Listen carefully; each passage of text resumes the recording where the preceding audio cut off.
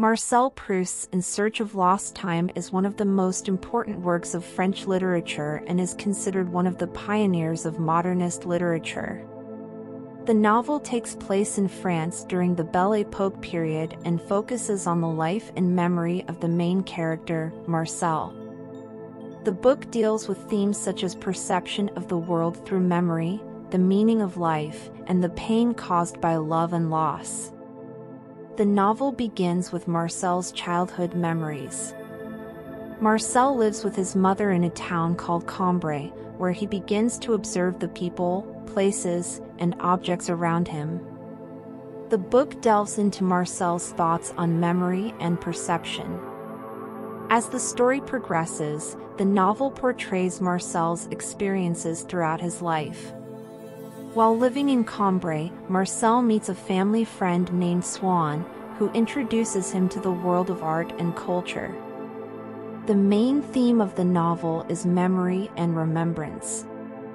As Marcel dives into his past memories, he transcends time and space and relives the past. At the same time, Marcel begins to understand the true nature of the people around him through his memory and changes over time himself. The book also deals with themes such as the pain caused by love and loss.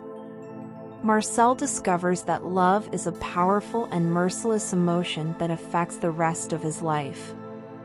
The protagonist of the novel, Marcel, is an aspiring writer, and the book also portrays his writing process.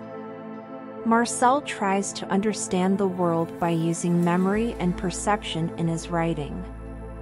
He also discovers the power of art and culture and learns to write to convey these powerful emotions to readers. In Search of Lost Time is one of the most important works of French literature and is considered a pioneer of modernist literature.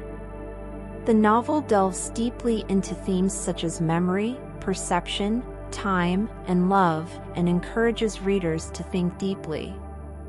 Marcel's experiences, memory, and writing process are presented within a fictional story inspired by the author's own life.